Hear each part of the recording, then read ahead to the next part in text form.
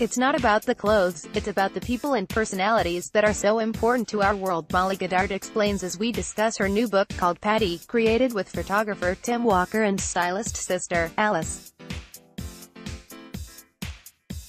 People in it are family, they're friends, we love them all. And the book is a celebration of them all. Throughout Patty's loose pages, family, friends, model muses, creative collaborators, and passers-by are photographed in varying states of readiness, with garments spanning her 2012 BA collection to her Spring-Summer 2018 show, layered, manipulated and even just held so that they take on new sculptural forms within the portraits. All captured by the trademark whimsical fantasy and daydream reality of the British photographer's lens. And given the recent BFC, Vogue Designer Fashion Fund win, now is the perfect moment to join the Molly Goddard party. As we've explored in the pages of ID's creativity issue, captured by Tim Walker's lens no less, fashion is a family affair for Molly and Alice Goddard. Since the CSMMA dropout was persuaded by her nearest and dearest to make an impromptu and off-schedule London Fashion Week debut in September 2014, the rise of Molly Goddard has been powered by the blood, sweat and tears of the growing Goddard gang. This book is a tribute to the people who created it, make it, inspire it and continually push Molly Goddard forward. In a way, the clothes themselves are props, Molly adds. They provide interesting shape and form. They're not necessarily proposed as clothes in the traditional sense but to enhance each person's personality.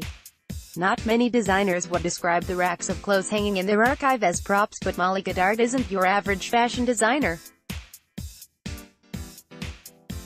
We loved how we worked on the V. It made us realize just how many garments we have in the archive now. It spurred us on to document them, alongside documenting the people that are important to what we do. As a new collaboration took shape, the sisters approached Tim Walker and the photo book was born. I've worked with Tim on a few projects but this was the first time I'd actually collaborated with Molly on a shoot. Alice explains. It was lovely to work on something with no parameters and no fixed outcome, and to interpret Molly's pieces in a different way than we do for the show. Supported by their set designer mum, Sarah Edwards, the sisters are no strangers to pushing the possibilities of the presentation format or revolutionizing the runway, but this was a new medium for them to explore and they rediscovered the garments along the way.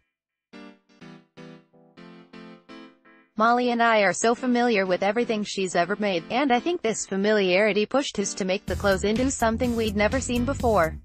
It was driven by pure people power. We had the studio over 2 days and some people came in groups, others by themselves, and we shot whoever was ready at the time. Molly explains. In some instances, we loved what they were wearing and just shot them. The entire process felt natural and entirely collaborative. No one was in charge, we trusted one another. We wanted it to feel fluid. It wasn't until we saw the images that we decided upon the loose page format. I like the fact readers could rearrange it, it's not formal or rigid.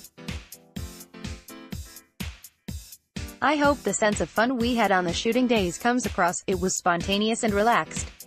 Joyful, playful, fearless and fun. Patty, named after the sisters' pet guinea pig, captures the essence of Molly Goddard. And Molly Goddard is a tight-knit family affair. ID asked Tessa Griffiths, Molly Goddard's head of operations and strategy, which famous family the Molly Goddard family is most like, and without missing a beat replied, let's say Hanson because the Goddards all have similar hair too. While